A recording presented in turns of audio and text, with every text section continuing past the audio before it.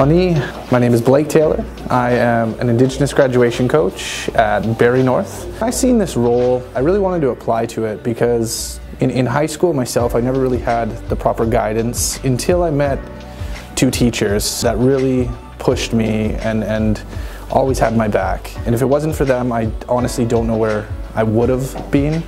I ended up going to Teachers College. As soon as I graduated, there was this was posted, and my sister sent me the link, and I instantly thought, you know, this is something I'd love to do, because if I was in high school, this would have been one of the people I think that would have really pushed me to get through high school. And that's what I want to be. I want to be to the students here, those two teachers were to me, and just be there for them and make sure they graduate. And when they think back to high school, I want to be that caring adult.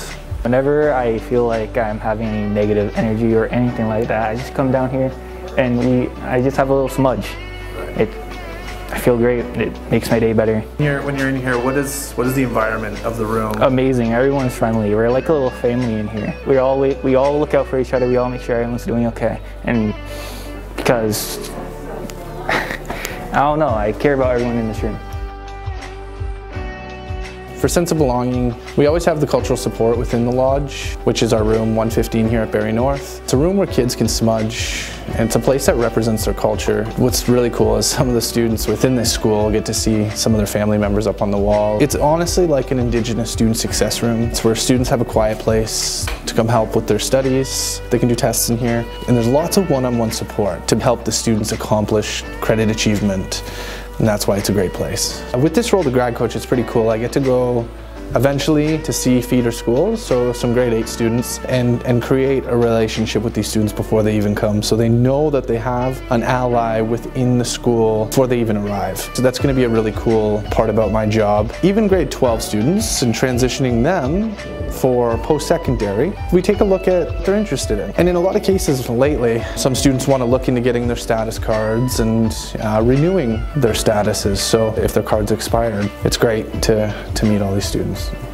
A lot of Indigenous students don't have a good example of them, so at least that's what they thought. Like myself growing up in Barrie, I didn't really see myself, my Indigenous side, within the school systems. With this room, the lodge, we have posters here where students can see Indigenous heroes locally. I know it can inspire kids to know that's what they can do if they really put their mind to it. And that was a big thing for me. That's what I want to do for these students, is I want them to know anything is possible.